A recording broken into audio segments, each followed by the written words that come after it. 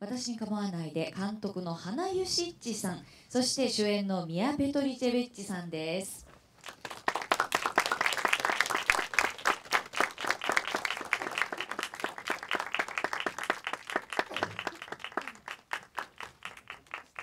エドワードさん、ちょっと狭いスペースなので恐縮なのですが、はい、ミッシェルさん、ここで大丈夫ですか？はい。それでは一言ずつご挨拶いただきましょう。まず監督の花さん、お願いします。Hi, I'm Hana Jušić, and I hope the film wasn't too depressing for you. I hope you enjoyed it at least a bit. 監督の花ユシチと申します。皆さん、この映画あまり落ち込まないで済んでいれば嬉しいんですけれども。皆さんどんな風にご覧になったか私も伺いたいですね。じゃあミヤさん。Ćao, ja sam Petričević. Hvala što ste došli i nadam se da ste uživali. Ciao, 私はミア・ペトリチェビッチで来てくださってありがとうございます。で、映画を楽しんでいただくのを願ってます。Hi, my name is Mia Petričević, and thank you very much for coming, and I hope you enjoy the film. はい。まずはじめに花監督に伺いたいんですが、新しい映画としてこの作品を撮ろうと思ったときにどうしてこの題材を選ばれたんでしょうか？ The question is, why did you decide to make your film under this theme? Well, actually, this is my first feature film, so in a way, I wanted to do it for a very long time, as it always is with first features. You cram into it everything you always wanted to film. And I wanted to do a film in the town I was born in, which is the town from the film, and about the mentality of the people in the town. And also I had this female character that I wanted to speak about, that I wanted to tell a story of a character that is at the same time very unlikable and closed, but at the same time she has some charisma, some strength in her that makes her interesting for me. So I just combined these two and I made the film. Yeah.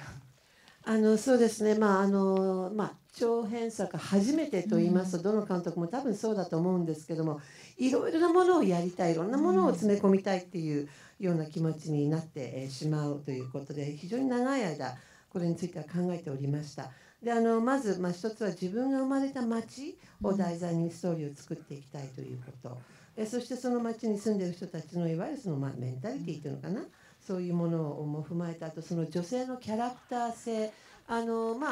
まり人と親しみがあんまり仲良くできないキャラクターではありながら、なんかカリスマ性がある、そういうちょっとした不思議なキャラクターなんですけども、それも入れてお伝えしたいというふうに思いました。はい。そして、ヒロインのマリアナ役にミヤさんを選んだ理由、そして見つけたタイミングとか教えていただけますか？ And can you tell us how you found Mia, and where was it that you came across her? Yes, I had a very specific notion of how Mariana should look like and what is the way she would move, and about her, the way she looks, the way her eyes watch. And I was browsing through all the actresses from Croatia and Serbia and Bosnia because we shared the same language, and I couldn't find the person that would have the same energy. And then I went for a vacation, and I knew the autumn is coming and I still don't have the main actress, and I saw Mia at the beach. And I've never met her before, and I saw this girl and I said, okay, this is Mariana, and I was taking up courage for a few days. I was seeing her every day, and then the last day, because we both we take our vacations in a camping site, and I saw her, she was packing her tent, and I was like, okay, now it's the moment because I will never see her again. So I just took up the courage and came to her and asked her if she would like to come to the casting. And she was a bit confused because, what is this? This is a casting for a porn film or something. But in the end, she came to Zagreb, and it turned out although she's not a professional actress, as you all saw, she really can act. そうですね、このマリアナ役ということで、はい、ずっといろいろキャスティングっていうんでしょうか、クロアチアであったりセルビアであったり同じ言語なので、そういう中で、皆さんそのキャスティングをするということで見ていたんですけども、自分なりにこのキャラクターっていうのを決めていて、体の動きであったり目の動きであったりとかっていう自分がもうイメージをしているキャラクター性っていうのがあったんですね。でそういうクロアチアとかセルビアとかその辺の皆さんのキャスティングをしていたんですけど、なかなかその自分が求めてる人が見つからなくて、そんなこんなしてるうちにも秋になってしまって、時間がだんだんなくなっていく中で、ちょっとそれで休暇を取って海辺に行った時に海岸で彼女を見たんですね。でもちろん彼女のことは知らないですし、でもずっと同じようなキャンプ同じところでずっと数日間過ごしていたものですから気になっていて、最後やっと勇気を振り絞って彼女にキャスティングのために来てくれないっていうような話をして、ザグレブまで来てくれないって、本人にしてみれば何のこっちゃみたいなところはあったんですけれども、でもちろん彼女はプロの俳優さんでもありませんのでね、ですけどやはり自分が求めていたイメージにぴったりだったのでということで、今に至るということになるかと思います。ミヤさんは普段はどんなことをされている方だったんでしょうか。So what were you doing? I mean, what was your profession? I'm arhitekt sam. Završila sam arhitekturu. Može, okay. 建築家でございます。I'm in the architect design. 映画に出てほしいと言われた時はどう思われましたか。 And what was your feeling when the director approached you to be in the film? Why not? いいんじゃないって。じゃあ建築もそうですけど、何か表現するということはすごく興味があったということでしょうかね。So of course, I mean, you're in, architecture, designing, and so maybe you're interested in expressing yourself, I mean, the creative side.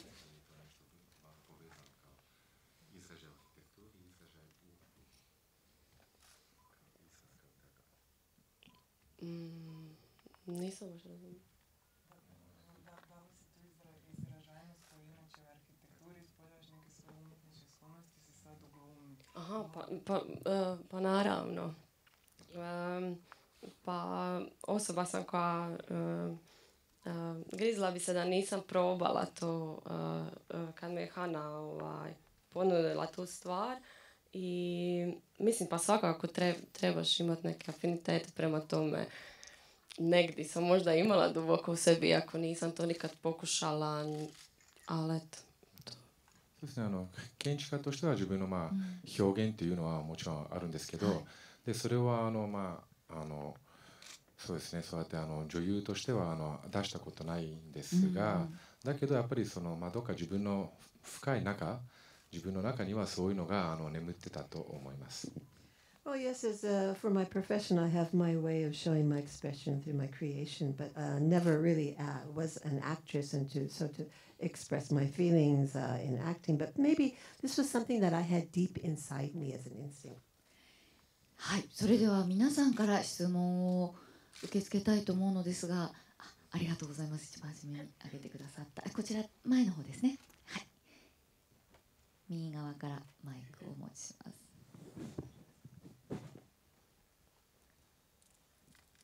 A question for Hana. How much of this film is based on, if any, is based on your own experience or the experience of friends and acquaintances of yours? これはもちろん花さんにの質問なんです。この興味の映画なんですけど、ご自分の体験またはご自分の友達のお話とかっていう部分はどのぐらいこの映画の中では反映されているんでしょうか。Actually, it wasn't based on my particular experience, but maybe the character of Mariana herself, I somehow stole her from movies and books that I liked. For instance, very inspiring for me when I was a teenager, when I watched the films like Boys Don't Cry and $1 Million Baby, this kind of a female character had a very strong impression of me. With both films, it's Hilary Swank, and I wanted to make a character like that. But in terms of the rest of her world, in terms of her family, and these are the somehow the people that I grew up with in a way. I mean, the people that were surrounding me, their problems and their way of humor and their way of arguing and their way of loving each other. This kind of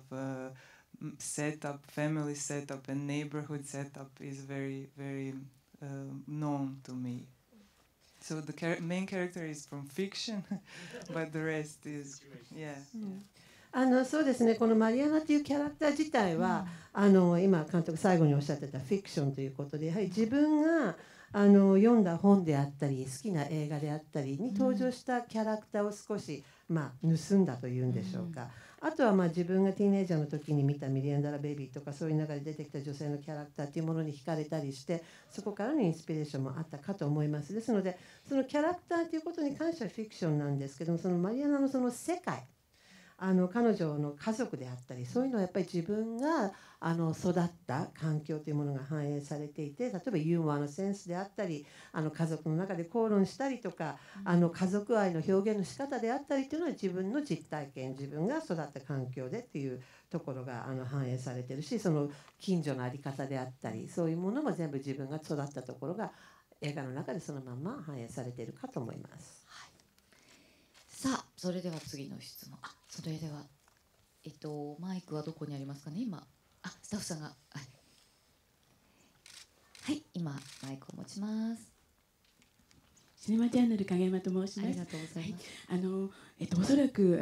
監督の生まれ故郷でクロアチアのすごく風光明媚な街だと思うんですが、映画の中ではそれがあまり強く出されていなかったのは、やはり物語を見せるためにあえて風光明媚なところを見せなかったんでしょうか。で、その街撮影した場所の名前も教えてください。This, where Croatia, where you're born, is probably you have very beautiful scenery, but in the movie that we saw, I think you did not focus in the surrounding scenery, but more on the story, is what I'm feeling. But so, can you, and if that's the correct way for me to, my interpretation was that, and can you also tell us where this was filmed and a little bit about the surrounding area? Yes, it's a town called Šibenik. It's on the shore, on the coast in Dalmatia, and I really wanted to show it because it's a tourist town, more or less, and people see one face of Šibenik. They see, Renaissance centered, and which is very beautiful and very clean and neat and picturesque. And then I wanted to show the back alleys of such a town, the places that are never shown to tourists. I wanted to show it in a light that wouldn't be picture postcard pretty, but maybe a bit ugly in a way, but I find beauty in this ugliness. そうですね、場所はシブニックということで海岸沿いなんですけども、やはりその観光名所ということにはなるかと思いますので、皆さん観光でいらっしゃる方はとっても美しい風景をご覧になって、例えばそのルネサンスの雰囲気であったりとか本当に綺麗なんですね。それはやっぱり観光で訪れる方たちが見てらっしゃる風景ではあるんですけども、そういういわゆるその写真というんでしょうか、絵はがきとかで見るようなものとは違う一歩裏に入る、裏道に入るとまた違う風景があるんで、監督見にくい部分というものも含めてそれを映し出したかったということで、そういう部分もそこにやはり焦点を置いて映したということになるかと思います。はい。それでは続いて質問があるという方はいらっしゃいますか。いらっしゃいますか。じゃはい、真ん中の、ありがとうございます。私の方ですよね。はい、今マイクをお持ちします。はい、はい、ありがとうございます。すいません、映画のフリーライターしている杉本と申します。ありがとうございます。私も本職が臨床検査技師なんですけど、主人公と同じ検査技師なんですけど、なかなか、映画とかドラマの中で、主人公の職業が検査技師っていうことは少なくて、私も初めて主人公が検査技師のものを拝見したんですけど、やっぱりドクターとかナースとか介護士とか選択肢他にもあったと思うんですけど、なぜ臨床検査技師を主人公の職業として選ばれたのか、なんか身近にそういう人がいるとかどうなのか監督さんに伺いたいと思います。So again, this is Hana. This is she is a free writer, but she is the same profession as Mariana in the film, and it's quite an unusual profession to be, chosen as a close-up, as a profession of the character, because doctors, maybe nurses you see in films, or like caregivers, that kind of profession is you see often maybe in films. So why did you choose on this particular profession for the character? I'm afraid all the time that we showed it wrong, because none of us on the set knew exactly how it works, and we didn't shoot it in the film in the laboratory where the blood is done, but we shot it on the faculty of biology. So we were all scared that when people who really do this job see the film, they will be like, "What is this?" So I'm happy you didn't say anything that it's wrong.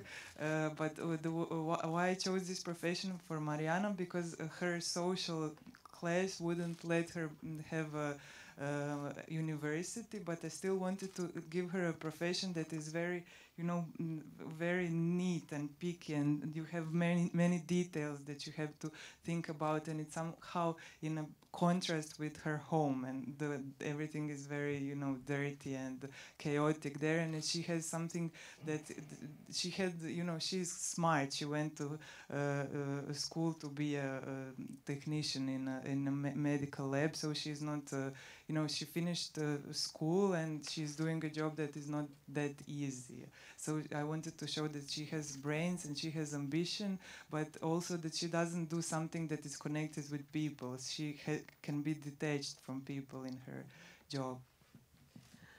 実はですね、我々映す側が果たしてこの検査技師のその仕事自体が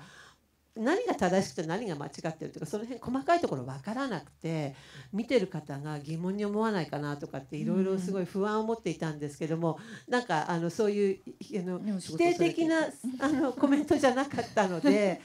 大丈夫だったのかなってちょっと今一瞬安心してはいるんですけれども。ただなんでこの、仕事っていうことに、彼女はその社会的なその階級の、そういうこともあって大学には行けない。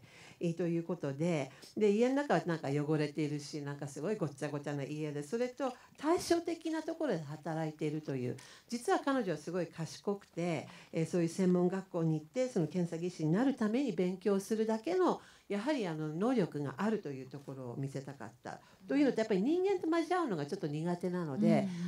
そういうキャラクター性を生かすのはもしかしたらそういう仕事が一番いいのかなというふうには思いました。はい。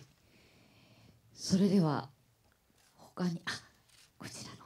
前の方ですね、マイクをお願いいたします。こちらが最後の質問になるかもしれません。はい。放送関係の、雑誌の記者をやってます。実はこのポスターを見て、映画を見てぴったりななんか鬱陶しい感じがよく出てて、キム・クジャラの裸のおじさんとか、で家族に囲まれてる、でこれを見てみたいなと思って、さらに作品を見たらこの通りだったんで、でそこら辺は監督とかどう感じられたかなっていうのを。Yeah, the gentleman is pointing out that the reason why he wanted to see this film is because he saw this poster, and that sort of intrigued him. Like, it was just perfect. I mean, it was a perfect portrayal, and you captured everything in this poster. You see the girl; she's surrounded by this fat, hairy man, and the connection, the relationship with the family, and he just thought it was really a perfect match. And was that something you had discussed with the people? I mean, to get to this poster, or? Thank you. I will tell this to our designers. No, me and the designer of the poster had the idea that before the film was shot, we knew that the poster would look like this. So, because I think it's a perfect metaphor for the entire film. And I also have a fetish on white underwear. I wanted people to have white underwear on the poster. And yes, we are all very happy with it. Thank you. はい、今のお言葉デザイナーの方にもお伝えいたしますけども、実はこれ映画の撮影に入る前にもうこのポスターって決まっていて、メタフォーだなというふうに思ったのと、あともう一つ下着姿じゃないですか、なんで下着姿のポスターで結構皆さん惹かれてなんでって思われるじゃない、それも一つあったんですけれども、いや逆にそれが、目を引いたんじゃないかなって、私もデザインをやってましたので、それがものすごくインパクトがあって、やっぱりなんとなく見てみたいな。Yeah, I think as you said, I mean, it was really impactful. I'm also involved in design as well, and that was sort of appealing, sort of,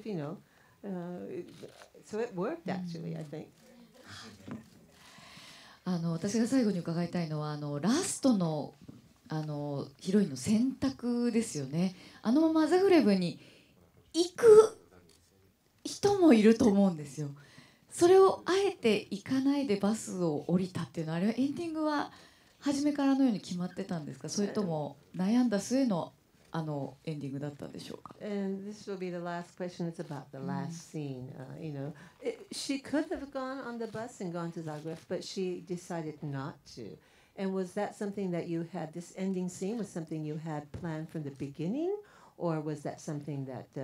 you, as you were shooting the film, decided to end it that way? No, I started the film with the last scene. When I was thinking about the film, I knew